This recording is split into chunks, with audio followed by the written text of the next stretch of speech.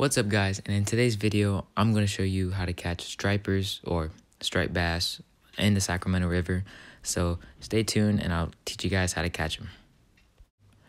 Alright, so if we first want to catch fish or stripers on the Sacramento River, what we first have to understand is their seasonal movements and patterns. So what they start off with is they start off in the bay area in the ocean, and eventually they work their way through and into the California Delta, and eventually they go through all that, and eventually they move up and into the Sacramento River, where we are right now, and to the Cortland, the Clarksburg area, the Hood, the Freeport, the Pocket, and eventually they either go to the American River or they go all the way up into the Feather River.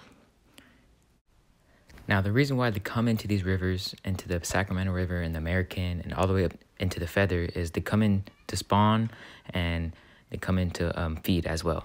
So, because in order to spawn and to mate, it costs a lot of energy, so they have to eat when they come into these rivers.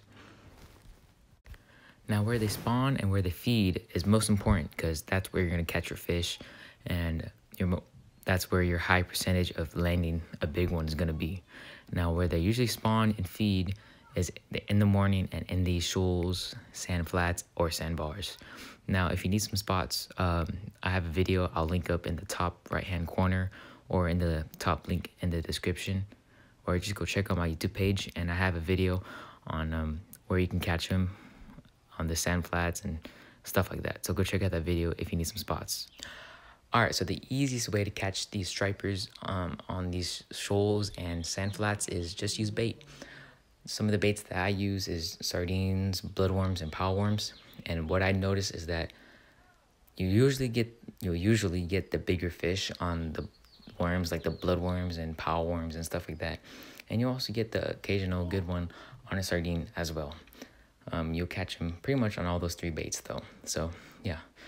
But if you're early enough in the morning, you'll see them busting and chasing bait, and you'll see them blowing up on the surface. So a good way to catch them is on top water or on swim baits. So yeah, if you see them boiling, just cast to that area and reel your swim bait through, or work your top water on top. Now, if you don't want to throw bait and you want to throw some lures for them, what you can do is go to a deep, rocky area, and areas such as Cortland or Paintersville. And if you need some spots, I got you. Go check out the video, bank fishing spots on the Sacramento River, and or just click on the link of my description or my YouTube channel page, and I give you guys some good bank fishing striper spots. So yeah. All right, so what you want to do when you get to these rocky areas is it's very deep. So all you got to do is just tie on your favorite jerk bait and just toss out there in the middle of the river, or you can parallel the bank with the jerkbait, because that's when the stripers will bite anyways. So if you toss out there in the middle of the river, what you can do is jerk your jerkbait all the way back to you, and eventually it would make it to the edge of the river, like towards paralleling the river, and you keep on working it back to you, because that's the strike zone. That's where you get bit most of the time. Or what you can do is to skip the entire process and just parallel the bank with your jerkbait and work it back to you. I've gotten bit both ways, so yeah.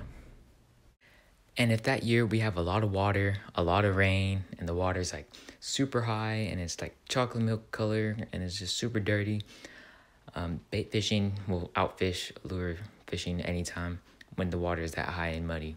They can just find it better, and they just tend to eat the bait better than the lures. So yeah, if the water's high, muddy, bait fishing is the way to go. And what I noticed is that when it's high and muddy, usually the fish come up the river faster than on low water years, and they come earlier. Like they come in March, rather than on low water years, they won't come in until like April. So yeah, just thought I'd let you guys know. All right, so on some days are gonna be sunny, and some days are gonna be cloudy and rainy during the springtime. And most of the time, the cloudy and rainy days are always gonna be more better fishing wise. Like if you see here, this video clip, you see I'm under a poncho right now. It was raining, and this fish I'm hooked up into right now is like a 23-incher, and it works for bait fishing and lure fishing at the same time. They're just more actively feeding. they have an advantage over the bait fish because the bait fish can't see them as well. So yeah, on the overcast and rainy days, if you can, go ahead and get out there. It's really good fishing for bait fishing and lure fishing at the same time. So yeah, guys, that's gonna be it for today. I hope these help you guys catch more fish. I'm sure if you implement these tips I gave you, this will help you catch more quantity and quality stripers. So yeah, thanks guys. Thanks for watching, and tight lines.